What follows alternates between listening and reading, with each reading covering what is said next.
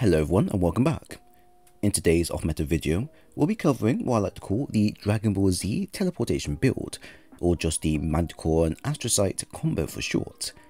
Both exotics have been updated with new and improved effects, which got my brain thinking as to what weird and wonderful setup we can create. I actually believe this could be very powerful in PvP with certain player types who know just how to handle it, but if you want something more akin to PvE laid-back gameplay, then the following may just be suitable for you.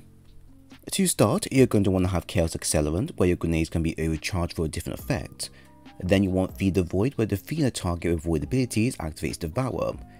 To put this build simply, we need to focus on survival when using Manticore's effect while in the air, so anything that enhances our firepower or increases fire ability is going to be recommended here.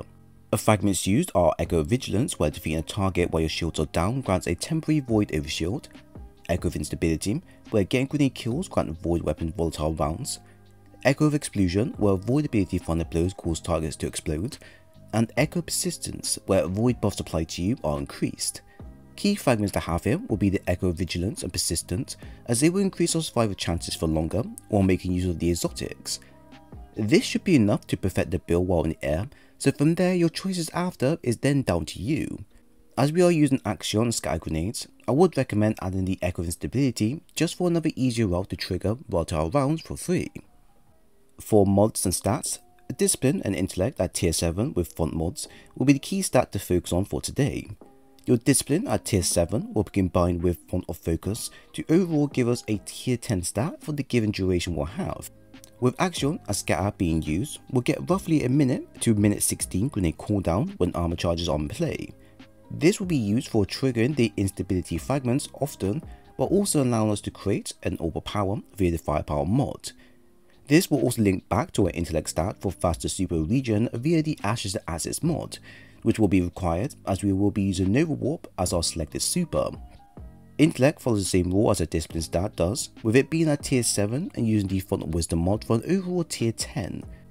This alone will push our super cooldown rate to 7 minutes 5 seconds, which most likely will be faster than what we currently have once we then add on the Ashes to Assets mod as well. This stat here does not need additional mods outside of Ashes to Assets, although mods such as Harmonic Siphon and Reaper will always be a common item that many players will attach to most of their builds. We do also have the Strength stat at tier 5, which will be used often and does have the Outreach mod for extended usage. However, this will play a part in the build in terms of just standard ability usage here and there. After that, you will then have the Key Armor Charges mod and additional add-on mods to worry about. Charged Up ×1 will expand how many charges we can carry by +1. After that, we then have the Void Weapon Surge mod ×2, which will provide a 17% damage boost for the given void weapons on hand. This will be supported by the Time Dilation mod, which increases all of our armor charges duration by 15 seconds. Lastly, having harmonic reserves for increasing heavy and special weapon reserves for void weapons will be handy in the long run, although not always needed. Now, weapons being used is the Manticore SMG, which has been a hit and miss with a number of players.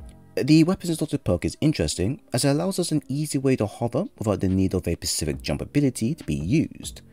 Not only that, but staying in the air will grant users damage reduction, in-air accuracy increase, and also damage boost.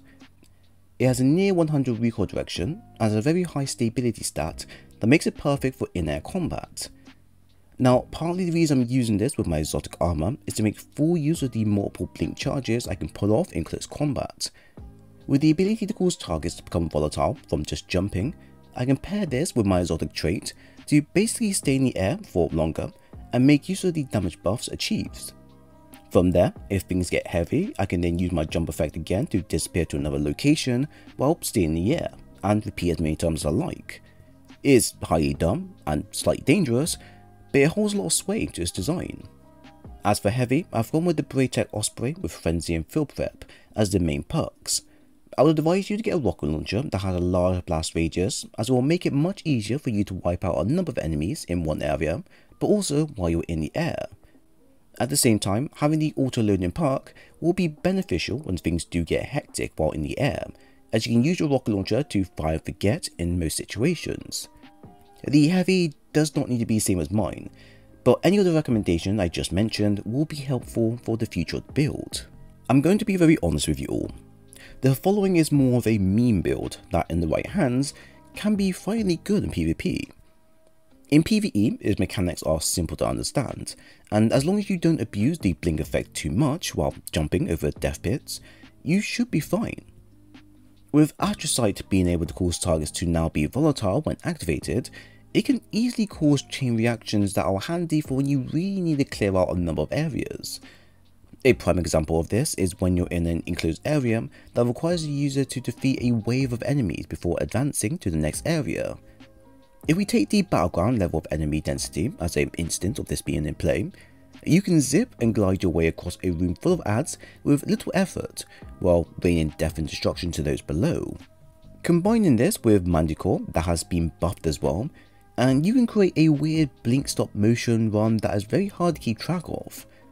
Effectively, staying in the air does pose the risk of being an easier target even with the manticore damage reduction applied, but as this is void, we can make use of the devour as long as we net those kills quickly, which all of this is being taken into effect. Although this is more for PvP, as the following exotic is used by those who have a profound knowledge of blink jump mechanics, its usage in PvE is available if you like to mix things up. I advise you to not use this in anything above legend, as, well, you'll be turned into Swiss cheese. But anything below that, and you'll have a great time. But overall, what do you think? So there we have it. I hope you all enjoyed the build breakdown. If you have any thoughts on the content shared, then please leave a comment below. At the same time, if you enjoyed the content and want more of these videos in the future, then leave a like and sub while here. I will leave a dim link for the build below, and if you want more stuff like this, then I have a playlist available covering all types of builds you desire. It was great sharing today's video with you all, and I hope to see you again soon.